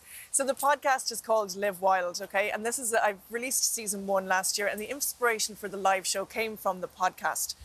So on episode 10 of the podcast, I interviewed Chris and Alex, who play Connor and Jock. And I thought, God, wouldn't it be amazing to get all the cast together to do this? So how do I do this? And then I decided, we never did a Young Offenders live show because we all had other commitments. It just felt like it was too much. But all the theatres were really crying out for a live show for it. So I went, OK, bridge the gap. So I'm bringing Live Wild, the podcast, in conversation with the cast of the Young Offenders to the Opera House on Saturday, July 22nd. And that's going to be, it'll be a really, really, really special, possibly one-off event where I host the podcast, but I talk to them about everything that went on in the show. And we're going to play some clips from season 1 to 3 and just discuss everything, do Q&A sessions. It'll be brilliant. That's amazing, because so much so with shows like this that we've beloved and we've watched and really kind of got behind, we want to know what happened behind the scenes, and, you know, we want to know what's gone on. Speaking of behind the scenes, I know you've just wrapped season 4. Yes. Filming. Yes. What can we expect? I'm even afraid to ask, where has life gone now? Oh, it's just, I mean, obviously I can't tell you much, but it's I hate when they say that. I know, and I'm so sorry. I know how annoying that is, but it was just great to bring us all back together, and I think that really solidified all our friendships, relationships, both on screen and off screen as well. And, you know, it's moving to BBC One, which is a prime time slot, so it just has a slightly different shift to it, a slightly different feel to it, but it's going to be great. That's all I can tell you. Moving to the BBC, is there a bigger budget? God, I don't know. I'm not involved in that process. Is there a bigger fear? We're moving to the BBC because it's a different audience. No, not really. No, I think we all... It's different when you're making something to, you know, to when it goes on air. So when it's on air, we might be a bit jittery about, oh, my God, we've got, you know, millions more people watching. But, Pushing the trolley around the supermarket must have changed greatly over the last number of years. Absolutely. Absolutely. Every day I would get some kind of selfie or comment or, you know, just people looking to see what's in your trolley. Yeah, they'll be very disappointed. You're getting the cheap burgers, eh? You've gone through the process, any old job, an actor, any old job in person, but I know you had a career as a DJ. Yeah. And it was you were DJ Her, wasn't it? That's right. Did you love that life? I did. Like, I suppose I always look at music and I'm very thankful to that time because, like, I was able to work outside normal 9 to 5 hours, which really kind of helped my acting career take off. You know, so I was working weekends or late nights, so it meant that I was able to show up and do auditions and be able to focus on that. So, yeah, I loved it, but, yeah. And as like I said, as a job and actor, it's important to have all those skills under the one belt so that you never stop working, I suppose. Absolutely, yeah. And leads you into the podcast now. So you've got the Live Wild podcast with the Young Offenders. It's going to be live on stage. Will season 2 then naturally come out back to the format that you had with season 1? Or... For the podcast, yeah, I'm recording that now at the moment as well. So that will come out probably September. I like to take my time and just find people I'm really interested to talk to, and you know, it's all about scheduling for them as well. So yeah, that'll be it. But it lives up to the name. It is about living wild, and you cover everything from food to nature. Yeah, it's obviously touching on something you're very passionate about. I am. I think it's like, I mean, the podcast for me felt like it was all me. It was totally my creative project. It's all the stuff that I'm interested in. So it's really, like you said, you talk about nature, you talk about food, you know, like regenerative farming practices, culture. But then there's also like the celebrity interviews, you know, where it's like, I'm interested in people who are living outside the kind of mainstream like thinking outside the box for themselves, and their career follows that path. So, when it came to Young Offenders and the latest season, I know there was an open kind of casting call for roles. How important is that? Because you know yourself, we're all dying for the job, we're all vying for the gig, but as a young actor trying to get in, that's hard to nail through that. How important was that to open that process? I think it felt like a no-brainer, really, at the start. Like, we did that for the film, and it was about trying to find authenticity as well, and young actors, because the roles were young, so, you know, they needed to be younger. Like, Alex, I think, might have been 16 when we first met him, and Chris was probably 18, I'm thinking. You know, and now they've grown into these fabulous young men, you know, so... It's lovely that we were able to open it up and to do that. And it's really tough because you see people coming in the door and you go, oh my God, they're amazing, but they're just not right for the roles. There's a little bit of that as well, where we try to, remember those people and then slot them in later on down the line where they do fit. You know, love that. We loved it, absolutely loved it. And we're delighted there's a series for it. Like we were having belly laughs looking at that clip because it took us back. We can't wait. Congratulations, Hilary, thank you so much. Hilary Thanks, Rose, guys. thank you so much. Tickets for Hilary's Live Wild podcast are available from corkoperahouse.ie. Still to come, we're chatting to the original rock chick, Suzi Quatro, and we're finding out if UFOs are actually real. Stay with us, we're here with you till 12. That's it.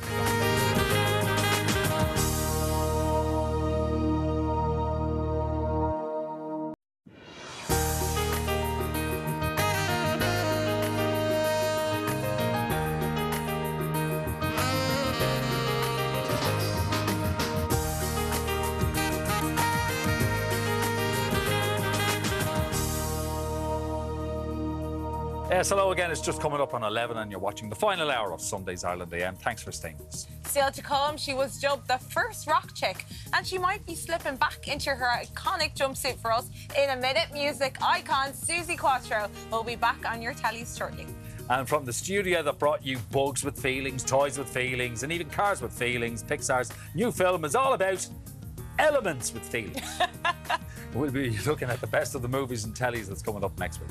Now, Paul, what have you got going for us this hour? Good morning, you two. As Scully once said, the truth is out there. So today is World UFO Day. We'll be looking at the skies with astronomer David Moore to find out, is ET up there somewhere, David?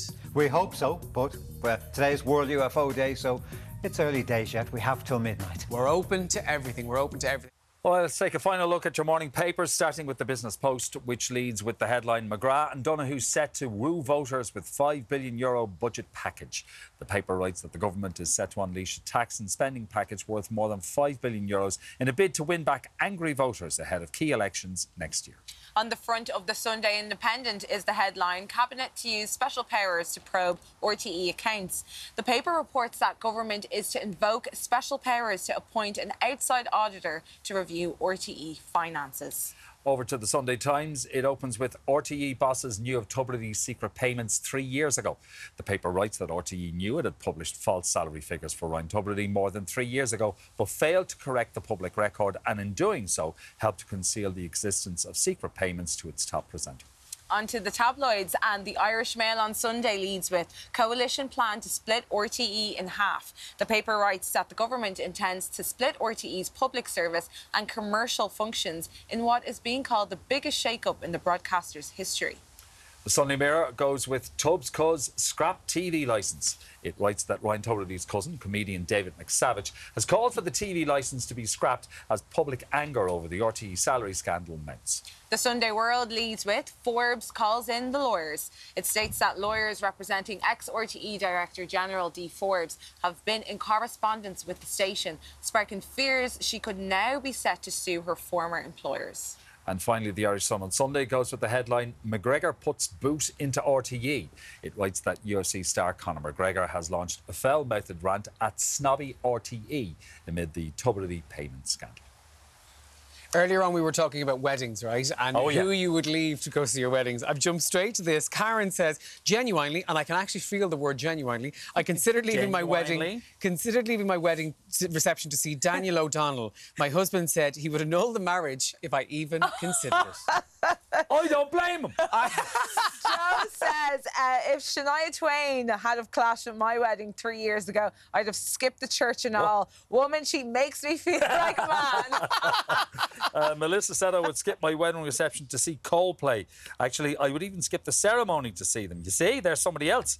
Love those lads so much. But would they not be on another night? Might be able to, like Harry Styles, they could have that couple could have gone to see him somewhere else. Or are they looking for an excuse not to spend the money? That's Earlier on, we were what I'm talking thinking. about Twitter as well, and Shauna makes a yeah. very valid point because what's been happening with Twitter over the last couple of months. Shauna says, it's amazing how quickly Elon Musk has managed to flush $44 billion down the toilet. Yeah, It he's put a just limit feels on like the amount that. of tweets you can read Yeah. in a day.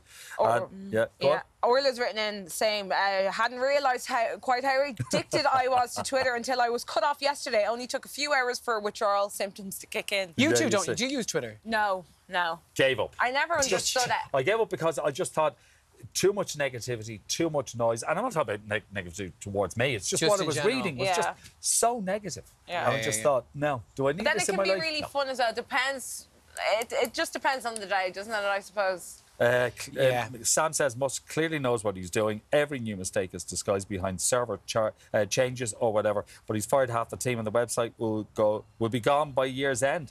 However, hopefully he'll be gone with it, says Sam. Oh, Young wouldn't be offenders surprised. and the open casting. Colin says, "What a great call that was. So many talented actors never get the opportunity to make it on screen. So fair play love to to them. see it. Thanks So so great much to for chat to text. I Hilary. love reading your We texts. always love hearing from you. Coming up, we're catching up with the best rock star in jumpsuit this side of Elvis. American singer Suzi Quatro joins us after the break.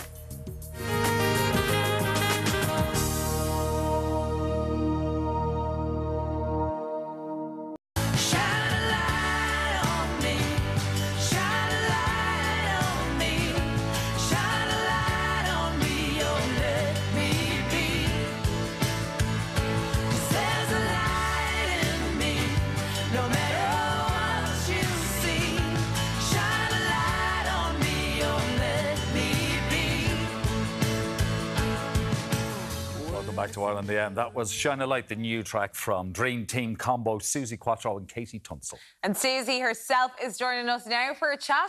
But let's first take a look at some of her previous big hits over the years.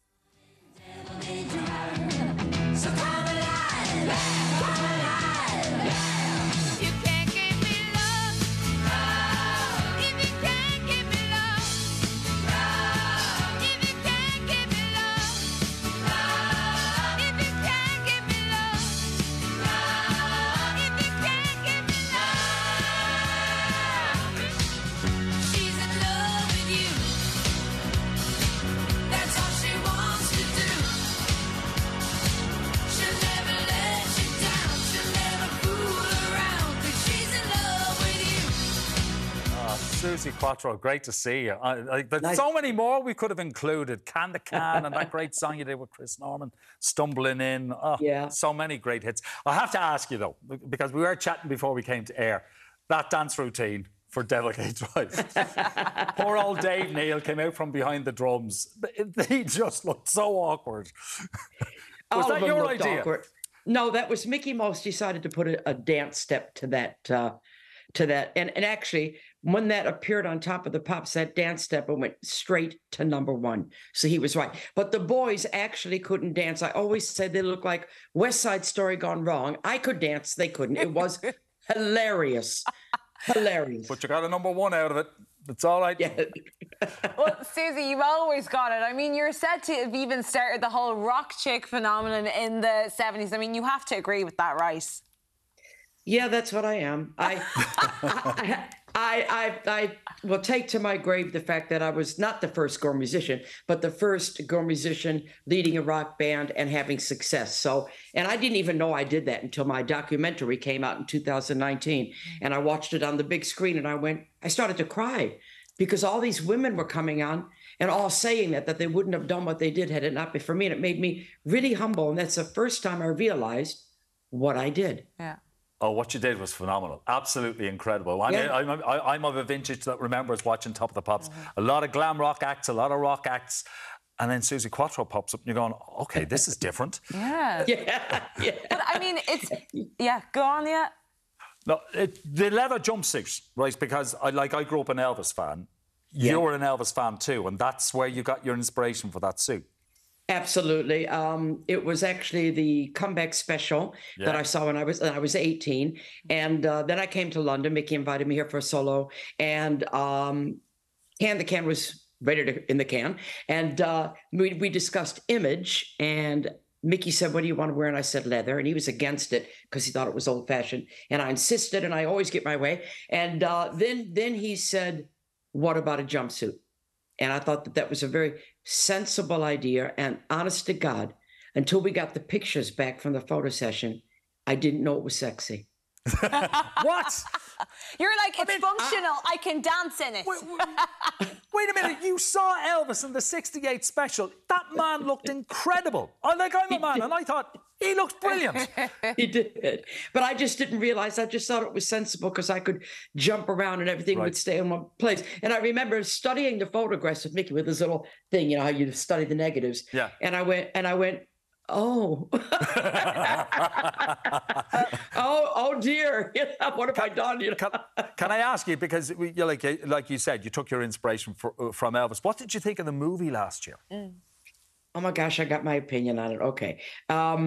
The guy did a great job. I have to say he did a great job. But I felt, just my personal, that he played it a little bit too one-sided. I don't think you got the sense of Elvis' sense of humor. Okay. And I thought that the argument with Priscilla came out of the blue. Mm-hmm. She's a very good actress, but all of a sudden they're having this huge, and nothing really led up to that very well. And for me, the real magic was at the end, where they're very cleverly filmed. Oh. You're watching him play Elvis, and for a minute you're thinking, is that him or is that not? And then all of a sudden it is Elvis. Yeah. And for me, that's when the magic and the tears came. Yeah, me too. I was the very same. I started crying when I saw that. I did too. Yeah. When you saw him, you know. Yeah. And I know all Elvis's people. I'm acquainted with everybody. You know, he's been on my shoulder spiritually since the age of 5.5. Really? That's how it is. I got offered to meet him in 1974. He called me because All Shook Up was out in America, and I said no because I just didn't feel right. And I wrote a tribute to him called Singing with Angels. You can Google it. And I recorded that with James Burton and the Jordanaires in Nashville. Wow. Fantastic. Wow. I know. It goes on and on and on. All these epiphanies. Even when I got my part in Happy Days, I was on the set. I did my audition. I went back to my hotel room. They had to discuss me. Yeah. And I was by the phone waiting for the phone to ring. The phone rang. And they told me I've got the part for 3 seasons. And at that exact minute, the TV comes on and it says, "Newsflash: the king is dead." Whoa! No, wow. You can't write. You can't write this stuff. No, that's. And I'm on Sun Records now. Well, wow! And he's such. It just goes on. The legacy goes on and on, and he's such a massive name in the industry, such a huge inspiration to you. And you did mention earlier your 2019 documentary. A lot of women in the music industry mentioning your name, saying you gave them the confidence to stand out there, and you've influenced so many. But I do wonder, Suzi, who has influenced you? Like, did you ever have anyone that you were inspired by, or were you just starting it off yourself off the bat? Elvis was my hero, but saying that, the thing with me is I'm very open, very honest. And I knew from a very young age that I didn't have a niche in which to fit. So it made me search for my niche. And I found it. And here I am. Yeah. Still turning it out. I made my own. Yes, if you haven't did. got one, find it. Yes, I did. Well, let's... And I'm stubborn. Nobody will turn my light off. Shine a light. That's what. In fact, that song came from KT and I discussing this subject. Yeah. Wow. About how we all. It doesn't matter, you know, if you're straight, gay, black, white. Doesn't matter. We all have a light, and that's what we're singing about. I mean, let's talk about that collaboration. How did you come to know Katie Tunstall? Like, how did you guys meet? Well, I love this song. We were, I was watching a rough cut of the documentary, and all of a sudden KT was on it. And I thought, oh, because I was a fan of hers. I didn't know she was a fan of mine. And we got together. A match made in heaven, honestly. Wow. Okay. Look, you can see us. Yeah. We get along so well, yeah. Yeah. Your son's involved in this as well. There he is. Cute, isn't he? I wonder, when you're working with your son, is it a case where you're like, no, mother knows best, or is it, do you have that equal partnership? I will pull the mother card when needed. I was doing something the other week. It was some kind of TV thing, and I wanted him to come up and play with me because he's a guitar player, my co-writer and producer. He produced this album, and he didn't want to do it. And I did say, "Do it for your mother." Has to be done. And he did it. Yeah, he did do it. Yeah, okay. It has to be done. Yeah. Okay. We can't help but notice the gold discs on the wall. So is that your go-to room when you want to relax, or when you just want to remind yourself just what a career you've had? This is just great dining room decoration. I saw it first at Mickey Mouse's house, and it really suits this room. But my go-to room is on the 3rd floor of this house, and I have an ego room. Right. Okay. Tell us about the ego room. Everybody should have one. You go up 2 flights of stairs. You can nearly bang your hair. You can nearly fall over. So it sounds like an analogy, but it's true. And then you finally get to this big wooden door, and I had a little plaque made, and it says, "Ego room, mind your head." And you go in, and the first thing you see is the big red book. So it's so appropriate. The big red book, This Is Your Life, from the TV show. Wow. Amazing. And it's got everything. It's got guitars down here, a lot of different old jumpsuits and a Happy Days coat and awards and DVDs and CDs and a big TV to watch both. Completely wallpapered and pictures and posters of me. And 2 things. It's the most peaceful room in the house, which is very strange. And then when I come out of that room, this is how I stay normal, I shut the door. Wow. Okay. Wow. It's yeah, that's fascinating. I love the ego room, mind your head. What a great thing. It's brilliant. Suzi, I knew it would be an absolute delight to talk to you. Good luck with the new music. It just sounds so great. And with new music, we want to tour. We need to see you back over this way, Suzi. Cannot wait for that. Thank you so much. Okay, I'm doing 5 gigs in England and Wales for the end of the year in November to celebrate 50 years of Can the Can being #1. Wow. In November. Okay. I don't know if you want me to read them out quick or if you haven't got time. Well, we need you in Ireland, you see. We need to get you to Ireland. But for now, the music is out. Oh, I am in Ireland. Wait a minute. Wait a minute. I am in... Where am I in Ireland? Where is it? I can't find it now. I'm not going to find it quick enough. I am there. Hopefully you're somewhere. In Dublin, Belfast, Dublin. I'm doing a festival somewhere, but I can't remember. But you can Google it. We'll find it, and we'll let people know where they can go and see it. Viewers, but we're Suzi so Quatro, excited. thanks so much for joining us. My pleasure. Great to see you. Take care. Thank you. Bye. Now you can catch Suzi's new single, Shine the Light, wherever you get your music. After the break, is there a starman up there in the sky? Sounds like a cue for a David Bowie song. We're going on the lookout for UFOs in just a minute.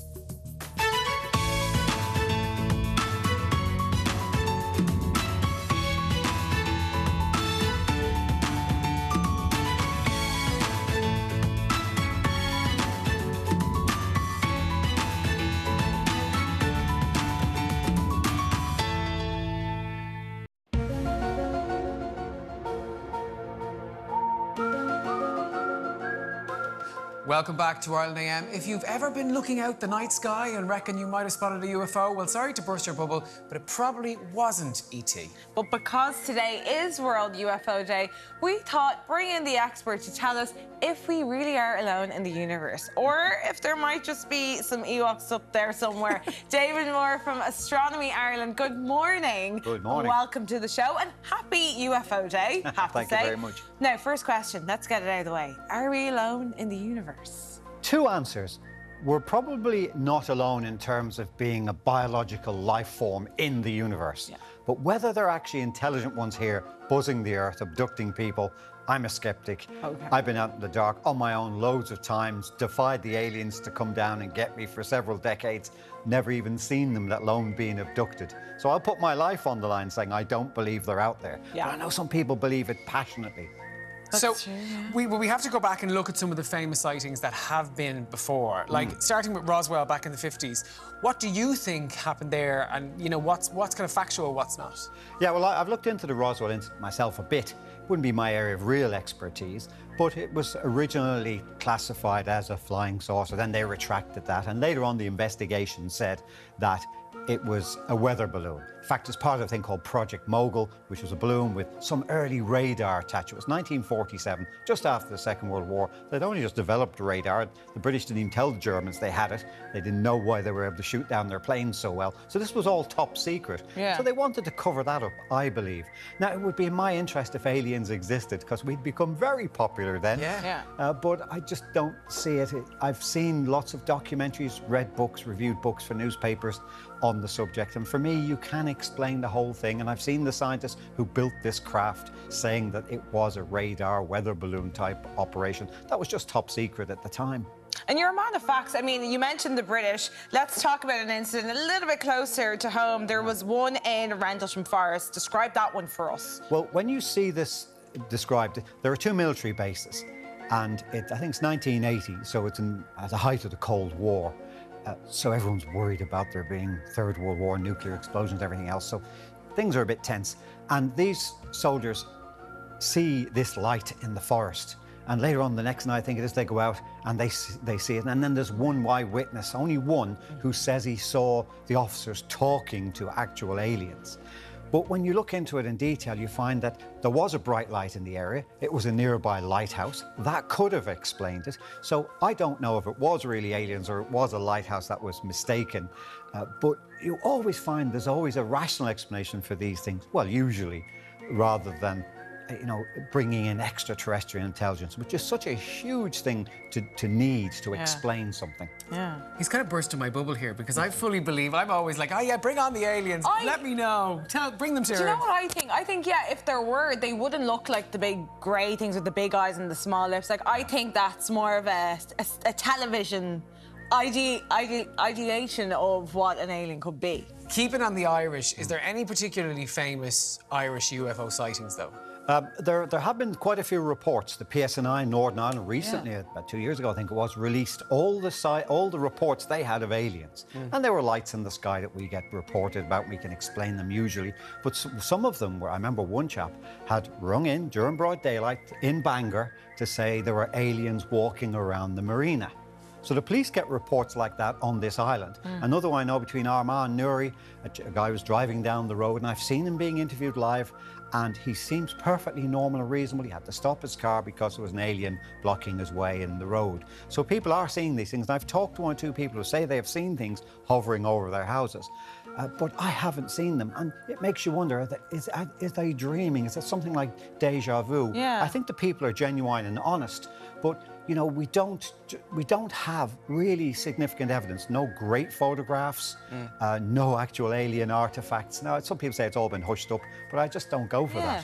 For people who do see things, like you said, that the chap in Bangor, should there be this like dedicated hotline where, and it's people like yourself who could give a good answer back? Because they mentioned that in the paper today. Yeah. Well, sort of. I mean, if the Irish government want to fund Astronomy Ireland, we'd love to take it up. Paul David, he's your man. But they're currently doing it in the US.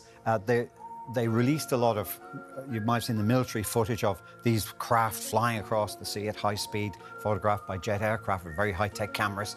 And now they're trying to set up a system whereby everything's reported. But there have been other similar military investigations, because if it was real, it would be a threat to national security. We don't know if these are peaceful aliens or whether they're weather phenomena. So you have to find out. And for me, I think that's what's happened. And some of it's been hushed up, and therefore conspiracy theories can run rampant. But David, now it is possible that a lot of these sightings are actually meteorites and shooting stars, but could you explain exactly how those work and why we see them? Well, I remember in 1993, front page of all the newspapers the next day was this huge light that shot across Ireland.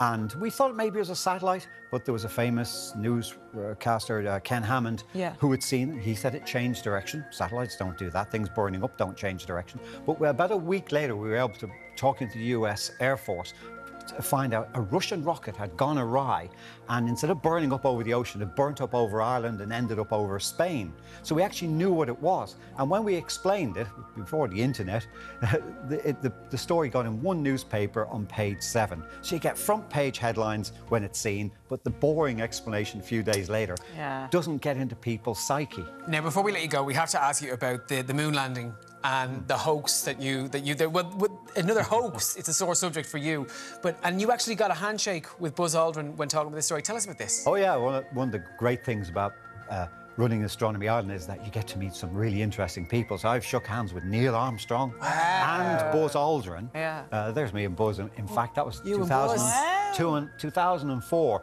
And he's seen things in space, but he doesn't believe they're aliens, but they were unexplained. And as for landing on the moon, I believe he and the other 11 of them did land on the moon. When you look into the people who say it was a hoax, you can actually shoot holes in some of the things they're saying, like, why aren't there any stars in the sky? Because it's a snapshot photograph. You take a very quick snapshot photograph at night, you don't get stars. Yeah. And people who work in the video industry know this, and they're still promoting the fact that there's no stars in the sky. Bart Sibrel is the main one. And I was interviewing with Bart one day, and he asked, well, why would I make it all up? And I said, I don't know, maybe the money. He says, I spent $1 million on the video documentary, and I've only sold $50,000 worth. And I said, good. David, we could chat to you all day long about this. Thank you so much for coming in on World UFO Day. It's been a pleasure. Well, keep watching the skies, and do let Astronomy On know if you do see anything interesting. Call that hotline. Absolutely do, yes. If you'd like more information from David and his team, you can check out astronomy.ie. After the break, from aliens in the sky to demons in the mirror, we're going from sci-fi to more sci-fi as we look at what's coming to screens next week in just a little minute. I'm retiring. Well, in that case, what are we drinking? Same for the goddaughter. Dad told me you found something on a train during the war. A dial that could change the course of history. Why are you chasing the thing that drove your father crazy? Don't move. We need to get out of here. Stop! Sorry. Helena! Dr. Jones, get him.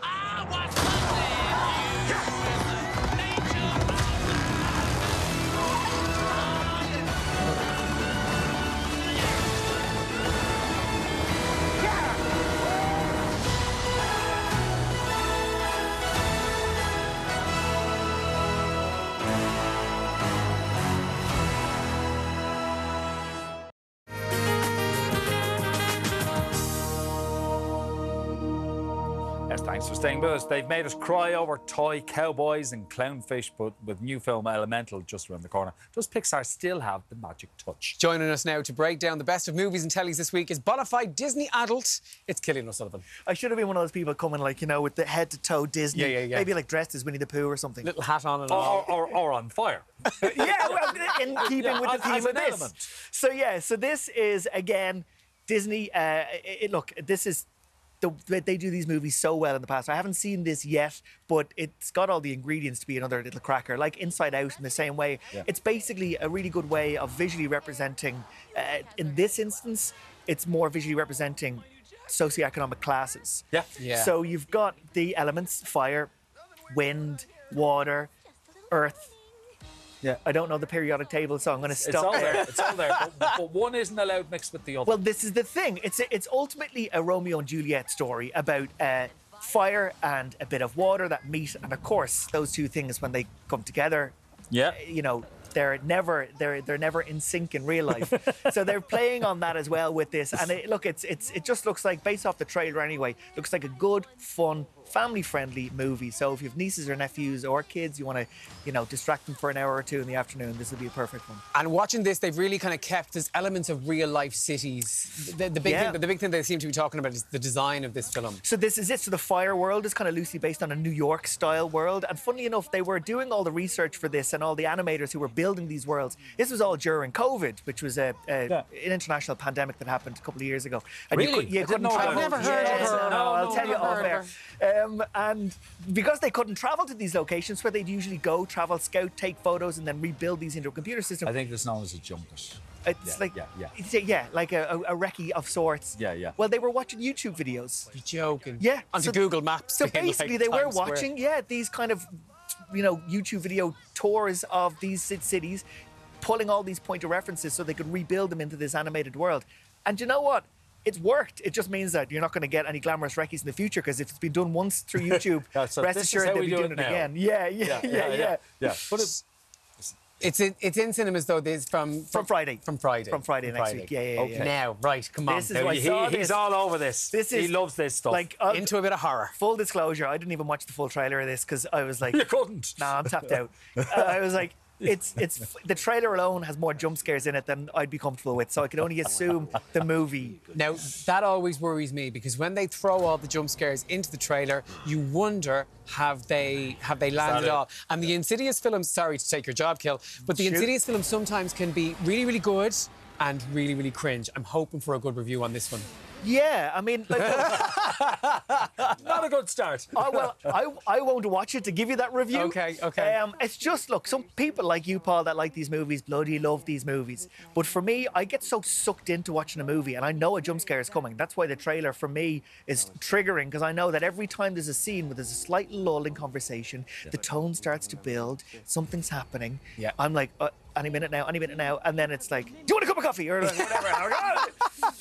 But again, for fans of horror, this kind of genre, as you said, this isn't the first of these Insidious movies, and they've been met with mixed responses. But the thing about horror, though, is it's always going to be mixed. It's always going to be met with a mixed response. But the horror fans are the people who they're trying to kind of move it towards. And what's good about this is, like, you know, you have the likes of Rose Byrne, who we know from Bridesmaids and Spy, and even Hayam Abbas, who's from Succession. They started out in the first Insidiouses, and they've actually kept with the brand the whole way through. So they haven't kind of gone, oh, I've gotten too big, I'm going to move on. This is something that you see a lot in the horror world. What is it about the horror world? Like Scream, you've got these... People can then go on to have these huge careers, but they still feel sort of connected somewhat to... It's the horror fandom. It's the horror fandom. It's a big world out there. But Insidious is out. It's called The Red Door. The Red Door, yeah. Cinemas Friday if you fancy a scary date. Deadly. I don't. So I won't. No, right, well, I'm not bringing you and I'll go to the Disney movie. You two can go to Elemental, right? Yeah. Moving to the Virgin Media Player, it's available now, The Deceived. So yeah, this was actually out a couple of years ago. This was before Paul Mescal won his Oscar. So now, of course, it's like, oh, we have an Oscar winner, Paul Mescal, in this Virgin Media drama. If you missed it first time round, you can catch this right now, streaming on your Virgin Media Player this evening. Only 4 episodes as well, so you'll get through it fairly quickly. Yeah, written by Lisa McGee. Well, this is it. And Lisa McGee, of course, of Derry Girls fame, she did say, don't expect to go into this with a belly full of laughs. This is a very different, very different type of show. This, Emmett Scanlon's character plays this about to become a successful author, married to a successful author, and he has an affair with one of his students. She falls pregnant. He's a lecturer in college. He's a lecturer in college. Then his wife dies of very suspicious circumstances. And then there's all of these question marks around everything. And over the course of the 4 episodes, those questions are answered. There's nothing better than these kind of 4-parters where you don't need to get too sucked into it. It's a quick watch. Is it as good as some of the other ones that are out there at the minute, you think? It's definitely worth a watch, yeah. It's definitely worth a watch. There's plenty of little subplots going on. And Paul Mescal actually plays a good part in it. So he does, and he's ignored the accent in it. He does it very well. Yeah. He hasn't got that Julian Clary about him. No. I don't think that would... I don't know why you're looking at me when you said it like that. So we're going from the Virgin Media Player, available now, and we're moving to Channel 4, which starts this Wednesday at 10 o'clock. It's called The Change. So again, 6 episodes, so not a huge series for that would take ages and years to binge watch. And this is brilliant. This is basically a really good representation, not that I can speak firsthand, of a woman going through menopause. So in the teaser that Channel 4 sent me through, they have this voiceover of the husband who's on the phone to his mom, and he's saying, yeah, she basically has documented over the last 25 years what she calls invisible tasks. So all the ironing, all the cleaning, all the mopping, all the stuff. She documented all the time it took her to do that in their life for the last 25 years. And now she's getting that time back. So she goes to her old lockup, she gets her old motorbike, and she hits the road because she's like, do you know what? You know, time is coming to... Life's too short. Life's too short. And this is all off the cusp of thinking she... well, initially she thinks she has early onset dementia. She goes to the doctor and realises it's actually menopause is kicking in. So then she's like, OK, well, I want to do something about this and reclaim her life. And it's a real kind of empowering, like, good on you. And there's a funny line in it. Because she's a comic, the woman who wrote it. And she says, do you know what... The only person to really, truly represent what it's like to have menopause on TV ever was the Incredible Hulk.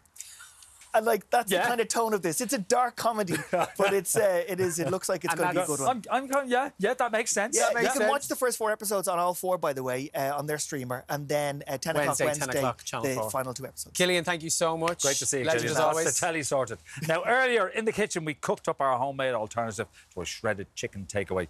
Here's our secret recipe.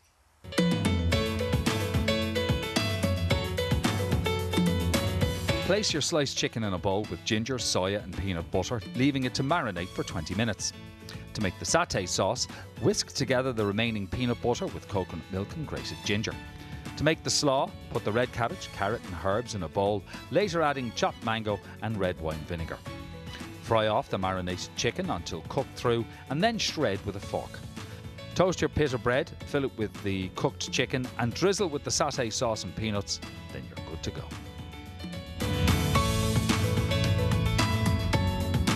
They really enjoyed it. They had them all there, didn't they? They milled it. I think I missed out. Well, coming up tomorrow, actor Mary Murray tells us why she's dusting off her communion dress. There'll be Wimbledon fashion trends in the catwalk, and Derek's serving skills are being tested in a tennis challenge. All that plus the news, sport and weather you're waking up to. Ireland AM is back in the morning from 7. We've had lots of texts in. Yes. And now we know where Suzi's going to be playing. Yes, Suzi Quatro was talking to us a while ago. She's playing in Ireland and she's going to be in Donegal. Thank you, Eamon. For the Oak Festival this September. Yeah, in Donegal this Another September. one on Suzi Quatro. Jackie says, I've just listened to Suzi Quatro singing with Angels, which was the tribute she did for Elvis Presley. It's beautiful, well worth a listen. Lovely tribute to Elvis. I really enjoyed the interview. Well done. Oh, we had a great chat with her. Yeah. I think she turned down a meeting with Elvis. Oh. Lie. Suzi. There you go. On our UFO sightings, Ollie was saying there's no way we could be alone in the universe. Just speaking statistically, there must be something else out there. And you know what? I agree with you. I'm in agreement with him. I was so kind of surprised that David kind of was like, oh no, everything has an explanation. I'm like, no, don't burst my bubble. Don't burst my bubble. I just don't think it looks like the aliens in The Simpsons. The thing is like Mr. Burns. they might have been watching us today and they might be about to make that chicken satay dish for lunch. Maybe. Who knows? We'll never know. Anyway, we're all done for today. Up the Dubs! Have a good Sunday.